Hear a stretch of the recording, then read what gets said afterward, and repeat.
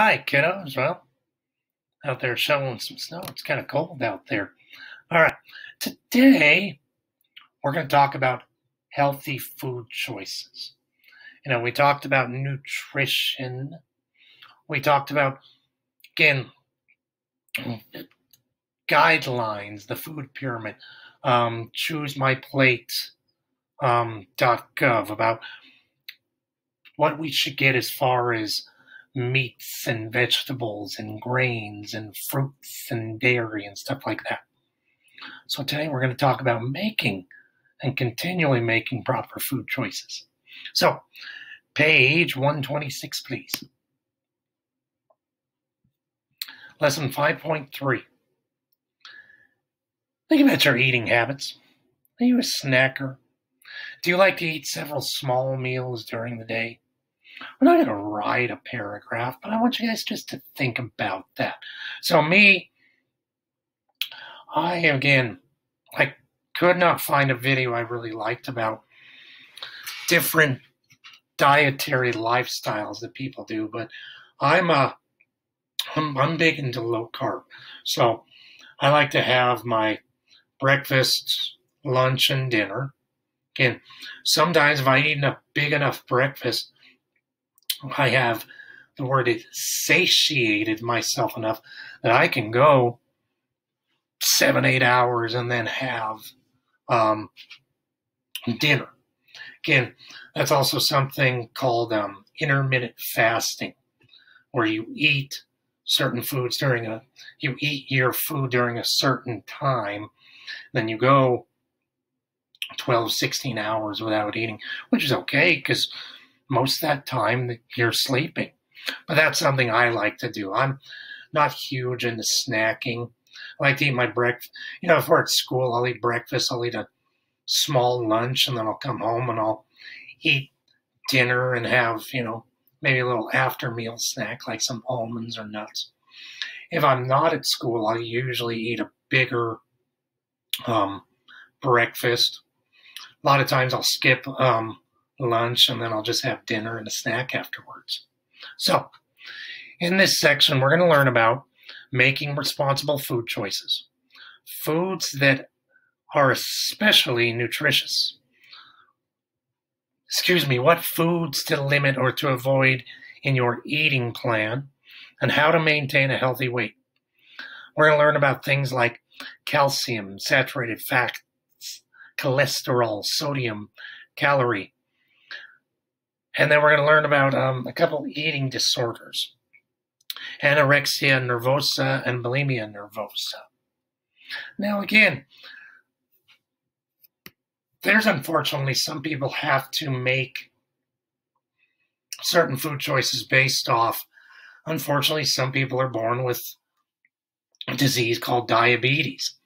Diabetes is where the insulin attacks your liver, and that's sugar. So people who are diabetic have to be very careful about the sugar they eat. There are some people that have a predisposition. They have high cholesterol or high blood pressure. So they have to watch their sodium intake. They have to watch certain foods they eat, certain fats.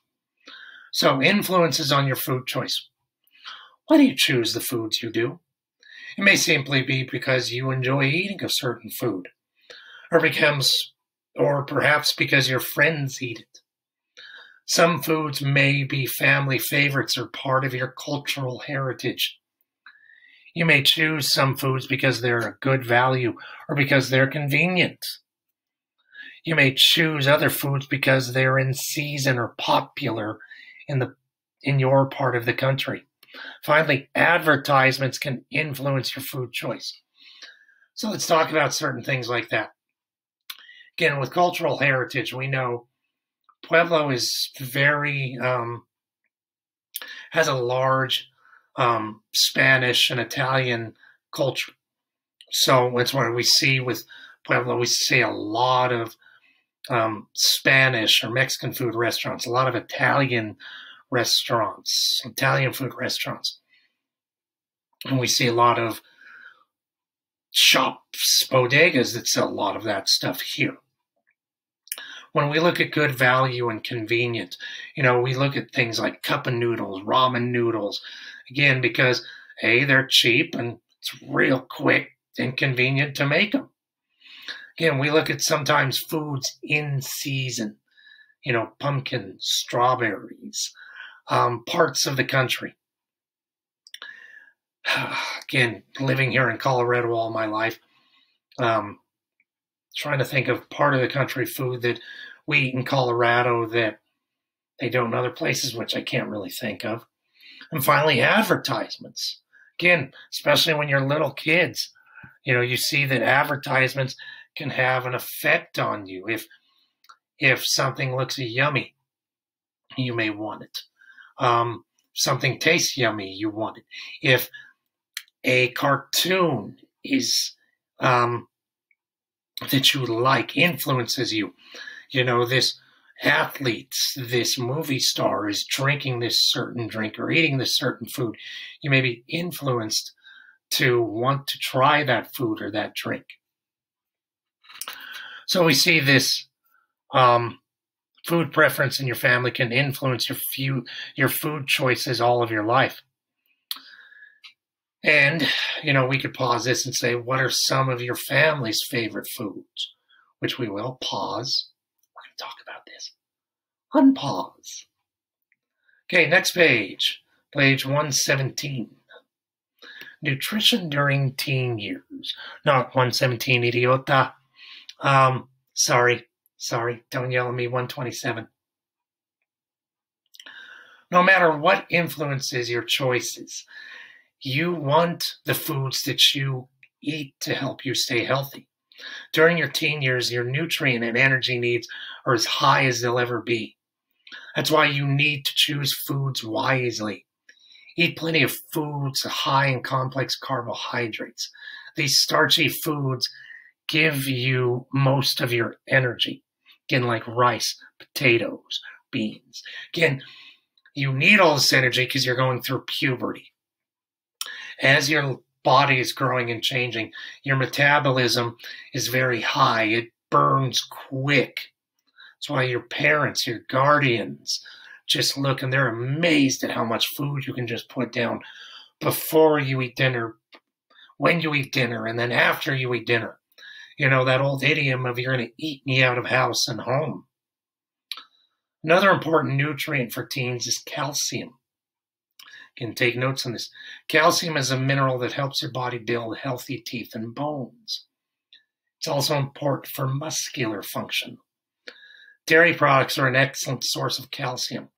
Canned fish with soft bones, such as salmon or sardines, tuna. Dark green leafy vegetables are other good sources, like spinach, kale, broccoli, cauliflower. Again, because we know some people can't eat those dairy products because they're what's known as lactose intolerant, because dairy has a mineral, a nutrient, a vitamin known as lactose. Some people, it's not good for them to eat. It's not that lactose will kill them, but they'll get gas. They get a little nauseous. They poop a lot because of it. Think of The Big Bang Theory, for those of you who watch it. Leonard Hofstadter. They always make the jokes about him being lactose intolerant and how if he eats certain things, he's going to be in the bathroom a lot. Planning for good nutrition. Maybe you're too busy. Maybe you're so busy that it seems hard to fit healthful eating into your schedule. Try tucking some healthy snacks into your school or lunch bag. Along with the usual selection of fruit, nuts, and raisins, you can also experiment with foods from around the world, such as pita bread and hummus. Make a time for breakfast. Ask someone to set aside a plate of food for you if you miss a family dinner. When you eat at a fast food restaurant, try having a salad instead of something high in fat. And order juice or milk to drink instead of those sugary sodas. Again, I like to make my breakfast and lunch, especially during school, on Sundays before football or just hanging out, I'll hard boil some eggs. I'll get my yogurt and my 5% Faye yogurt, just the plain stuff. And then I'll cut it in now. I'll put it in a bowl, and I'll cut up some strawberries, put some blueberries in it, mix it together, and put it in. And then I also will cut up an avocado daily to have an avocado, because avocado is a superfood. It's great, healthy fat. And then I will,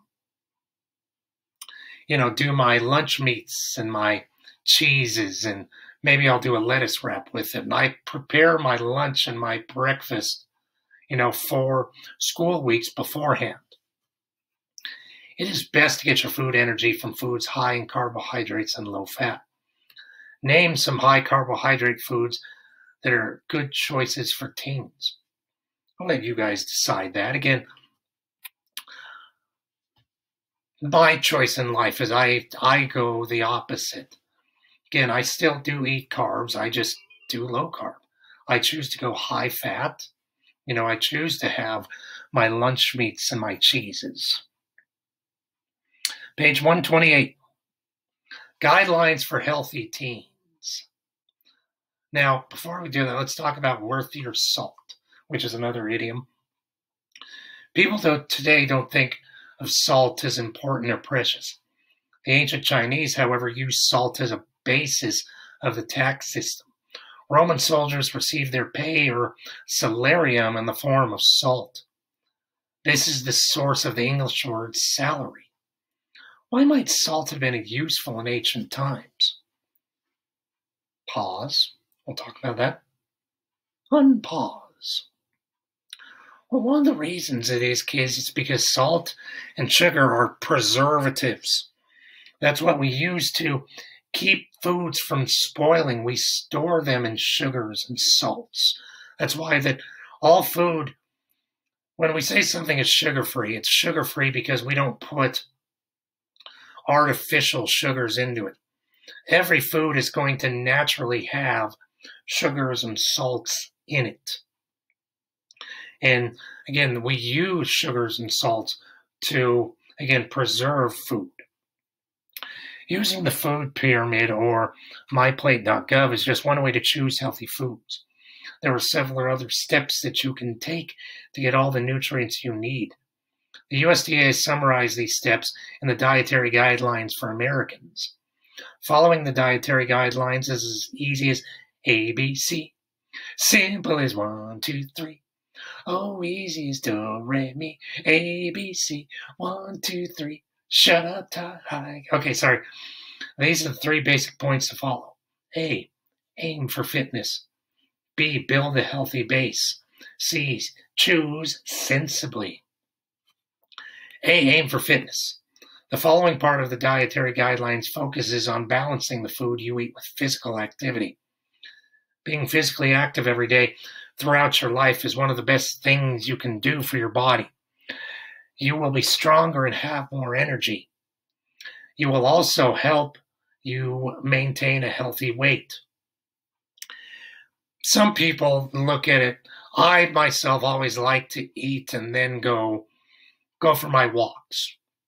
I like to eat and then weight lift, because then I have that food to help me, because I'm losing calories when I'm walking, when I'm exercising, when I'm lifting weights. There's people who believe that sometimes you should go for walks or lift weights and then eat, because then that you're getting that energy back. Again, there's science all throughout the internet and YouTube. You can go out through it and find all you want. Build a healthy base. The second part of the dietary guideline advises you to build your eating plan on a healthy base. This means eating enough foods from the bottom 3 sections of the food guide pyramid. Letting the pyramid guide your food choices is the first step in building a healthy diet. Another important key is to remember variety. Choose a variety of different foods that will help you get all the nutrients you need. Lastly, keep the food you eat clean and safe. If you don't, your food may contain harmful substances and make you sick. To protect yourself, keep hot foods hot and cold. To protect yourself, keep hot foods hot and cold foods cold. Always wash your hands before handling food. Always wash your foods that need to be washed before you do that too. Choose sensibly. Finally, the dietary guidelines advise you to choose your food sensibly. This means choosing the foods you know are healthful. It also means going easy on foods that increase your risk of health problems. For example, moderate your intake of fat, especially saturated fat. Saturated fats are fats found mostly in animal products such as butter, meat, milk, and egg yolks. Again, take notes on those, please. Eating too much saturated fat can increase your level of cholesterol. Cholesterol is a wax-like substance in our bodies produce and need in small amounts. There's two types of cholesterol. You have an HDL and you have an LDL. And then you have your whole cholesterol. And you also have things that's known as triglycerides. I do something like that every year for Rally. I will do a biometric test. What you do is you fast the night before, and then they go and they, you can have some water, but you don't do anything, and then you go and they take your blood. And because you fasted, you haven't ate or drank anything besides water for at least 8 hours, it measures your blood to see, do you have healthy HDL, LDL, triglycerides, and whole cholesterol? Again, eating less saturated fat helps lower your risk of heart disease, cancer, and other serious diseases. Watch for added sugar. Again, foods with a lot of added sugar are often low in other nutrients. A little added sugar is fine, but sugary foods should not take the place of more nutritious ones, such as fruits or low-fat milk. Again, it's hard because right now we can't get into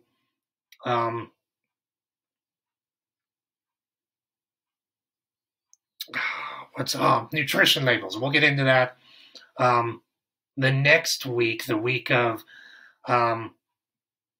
December 7th. We'll go back a bit because a big thing to understand is that when we have things like Coke Zero, Pepsi Zero, all these sugar-free things, or they say they don't have this. You have to look at the food labels to look at like ingredients in there. There's a lot of synthetic sugars that food companies have that technically they can say this isn't sugar. Well, it's a synthetic, which is just as bad for you. But we'll get into that more when we look at nutrition labels. Watch your salt intake. Salt contains sodium, a mineral that helps control the amount of fluid in your body. Too much sodium can promote high blood pressure in some people. Again, read food labels to find foods with less sodium. Again, when we have salt, we want to make sure that we are eating what's known as iodized salt. Iodine is another vitamin that we want to take. Again, and we get that through our salt. Again, we do not want to eat salt that is low or has no iodine. Smart snacking can help you meet the extra nutritional needs of your teen years. Time your snacks for 2 or 3 hours before mealtime so you won't feel like skipping meals. We see in this picture that toast, English muffins, and hot cereal are popular breakfast foods. However, a bagel pizza or a bowl of leftover rice and beans will also get you off to a good start in the morning. Again, what are your favorite breakfast foods? We can talk about that. We can pause. Unpause. I love bacon and eggs. I love bacon and pork. Again, because I'm low carb, I don't eat a lot of carbohydrates, so I don't eat bread. So instead of bread, I like avocado and jalapeno and half a tomato, because tomatoes, even though that they are a fruit and they are very good for their lycopene, they're very sugary. Page 130. Maintaining a healthy weight. Many growing teens fear that they weigh too much or too little. However, at your age, weight differences are normal. Trying to gain or lose a lot of weight can interfere with your normal growth and development. If you have serious weight concerns, however, ask your doctor for advice. He or she will assess your weight and, if necessary, suggest a plan that is right for you. The role of calories. The amount you weigh is related to how many calories you consume and how many you use. A calorie is a unit of heat that measures the energy available in foods. Everything besides water, children, everything has calories in it. Pretty much. Pickles don't have a lot of calories. Celery, cucumbers don't have a lot of calories. Those things, it actually takes more, you burn more calories eating those things than you do taking in those foods. Your body uses this energy as you go about in your daily activities. You use up to as many calories as you take by eating. Your weight will stay the same. If you consume more calories than your body uses, your body will store the extra calories as fat. About 3,500 extra calories, about 3,500 extra calories per week add 1 pound to your weight. Again, I hate the fact they say extra calories. 3,500 calories is equal to 1 pound. So similarly, your body needs more calories than you're taking in. It will turn its stored fat into energy. As a result, you will lose weight. Now, you got to be careful about that. Again, about not eating. And we're going to talk about that with anorexia and bulimia, because eventually what will happen is that your body will start taking the fat that is in your body for its energy. You have to eat. And again, it will take that fat, put it in your liver, and make it into a sugar. And again, you'll get yourself sick, and you'll start hurting yourself, and eventually you can die. Feeling good about your body is much more important than the numbers on the scale. Write down 5 things you like about your body. Page 131. You can maintain a healthy weight by eating right and being physically active. Consume as many calories as your body needs for the activities you're doing. Don't worry too much about what the scale says. Instead, try to be comfortable with your body. Your growing years are not a good time to try to lose weight. A healthy body is a wonderful thing, no matter what size it is. Here are some more tips you can do to maintain a healthy weight. Choose your food wisely. A slice of bread with peanut butter has about as many calories as a bag of potato chips, and it's more nutritious. Especially if we're talking, wheat bread and maybe a nut butter, like an almond butter. Snack mostly on healthy foods. Again, carrots, almonds, cheese. Eat enough to take away the feelings of hunger. Eat slowly and take time to enjoy your food. Stop when you feel full. Again, this is where I should know this before I talk to you about it, but I'm pretty sure ghrelin is the hormone that tells you are hungry to eat. Leptin is the hormone that tells you to stop eating because you're feeling full. Always eat breakfast. Again, there's a reason why they call breakfast the most important meal of the day. Try not to eat too many foods that are high in fat. These foods are usually high in calories and also contribute to health problems.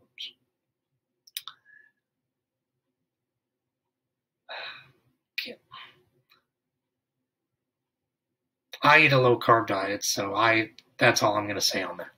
Drink plenty of water. Again, that we can't say enough. Drink plenty of water.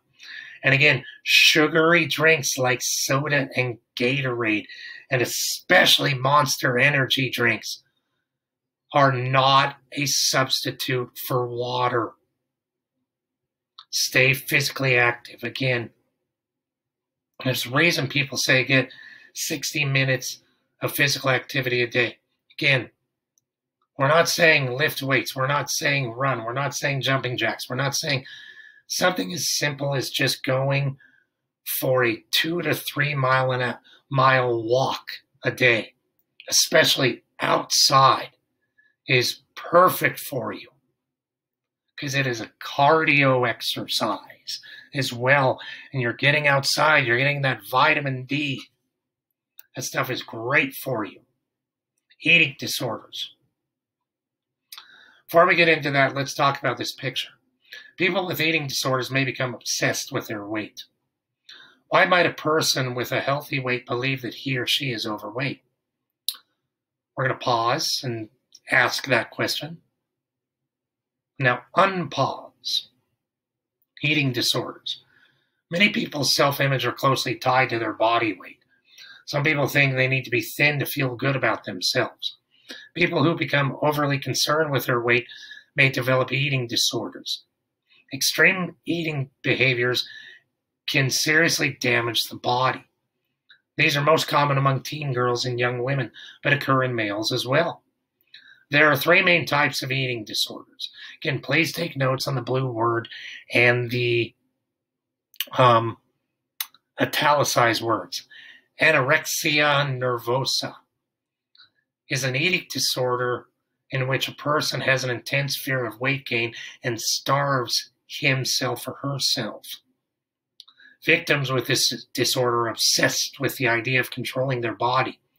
They eat far fewer calories than they need to stay healthy. They often exercise excessively and become dangerously thin, but still see themselves as overweight. People who are anorexic will go to the point of just eating and just drinking, just exercising and drinking water and basically eating nothing, to the point that their brain, again, their body starts taking the fat that is in their body, because your body needs energy. It needs calories. And what it's taking is taking your stored fat for that energy. And eventually, again, your body will just shut down and it'll go into failure. Bulimia nervosa is an eating disorder in which a person repeatedly eats large amounts of food, then purges by vomiting or using laxatives. Victims may exercise excessively even though their weight is often normal. Again, people do that to, again, that vomit, they get rid of that weight. Again, and when you vomit, that's not good because that's messing up your esophagus. Again, that's not healthy for you. The first step to treating an eating disorder is to seek professional help. Name some professionals who can help with an eating disorder. Again, just your regular primary care doctor. There are doctors, which I don't know the name offhand, some dietitians. Again, your teachers, your friends, counselors, your principals, your parents, anyone can help you with this. Finally, binge eating is an eating disorder in which a person binges but does not purge or exercise excessively. Victims may be overweight, often seesaw from losing weight to gaining weight. So again, they'll eat a lot and then they'll go into almost like an anorexia. And then they'll eat a lot again and then go anorexic again. Eating disorders are a mental health problem. If you or anyone you know has a symptom of an eating disorder, talk to a trusted adult about getting professional help. The sooner a person receives treatment for an eating disorder, the likelier he or she is to recover from it. Okay, so we're going to stop there for the day. Again, we'll do some review questions on that, but I want to do some videos on this as well. Some of those TED Talk videos, those TED Ed ones. So we're going to watch some of those, and then you guys are going to do questions. So this is going to take 2 days worth of what we're talking about. So this will probably take Wednesday and Thursday of the week of December 2nd and 3rd, and then we'll continue lesson 4 and 5 next week.